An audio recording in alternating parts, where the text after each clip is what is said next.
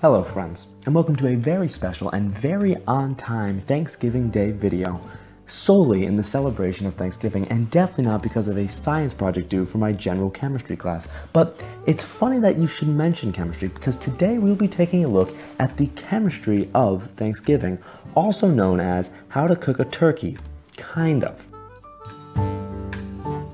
Now, when you're preparing your turkey, you should first submerge it in a substance known as a brine.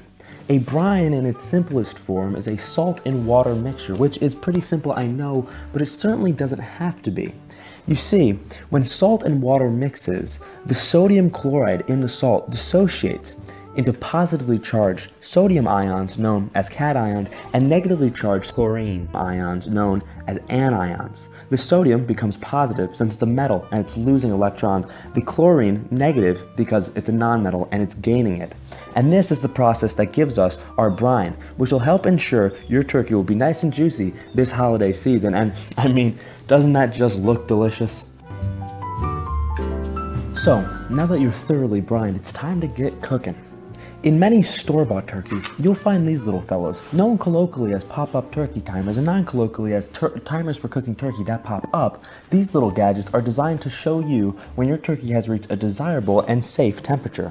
To achieve this, the timer utilizes the melting point of a lead, bismuth, and cadmium alloy.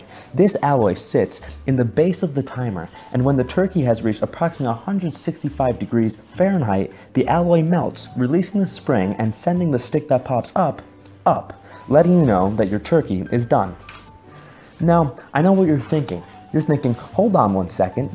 Didn't you just say that the turkey needs to be at 165-ish degrees Fahrenheit to set off the timer by melting the alloy? And I thought you just showed that all the melting points of all of these metals was far over 500 degrees Fahrenheit. What kind of monkey circus are you running here? And I hear you. And you're right, but the reason for this is because when metals mix or bond to form an alloy, the melting point can be far less than that of the pure metals that make it up. This is due to the varying size of atoms causing the bonds between them to be weaker, meaning that the alloy's melting point will be less than the metals that make it up. So, say that cooking your turkey in an oven is just too safe for you. You seek thrills in everything you do. You, unlike the normal human being, would rather opt for the method of turkey making that could potentially spontaneously erupt and light you and your entire house on fire because, for some godforsaken reason, you want a deep-fried turkey. If the situation was different, I would take the remaining time to try and convince you otherwise, but I'm not here to change your mind, I'm here to show you science. So let me show you the science behind why deep frying your Thanksgiving turkey could potentially be the largest mistake you've ever made.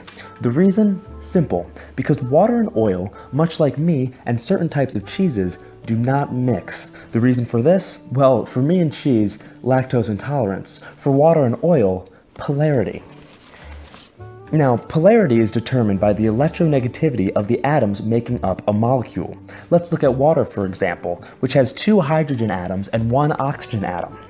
As you can see, water has a bent structure. This is due to the 2 lone pair electrons at the top of the oxygen atom.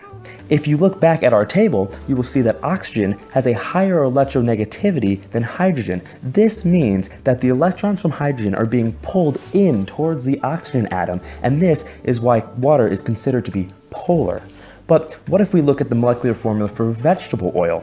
We can see that it has these absurdly long chains of fatty acids, which are made up of carbon and hydrogen bonds. The lack of an electronegative atom, like oxygen in water, is what causes oil to be considered nonpolar. And as I mentioned, polar and nonpolar don't mix. And when the nonpolar component happens to be at an extremely high temperature and happens to be extremely flammable when at a high temperature, you have the potential for disaster. So here's the scenario.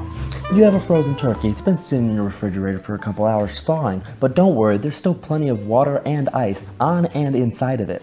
The only problem is that you're hungry now, and you just don't have time to wait around. So you fire up your fryer and you get that oil to just below the auto ignition point. You fetch that turkey from the freezer and you take that turkey and you slam dunk it into the fryer. At that moment, the ice and water that was on the turkey instantly vaporizes as it hits the boiling hot oil, and it sends plumes and droplets of oil cascading over the pot due to all of the bursts of water vapor. At this point, all of that oil hits the flame below, igniting and causing a massive fireball that engulfs you and your garage and your porch, and it ruins the turkey, and it subsequently torches your house and destroys Thanksgiving.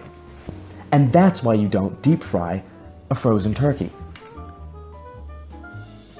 Anyway, thank you very much for watching. I hope you have a wonderful rest of your day, and I will see you next time.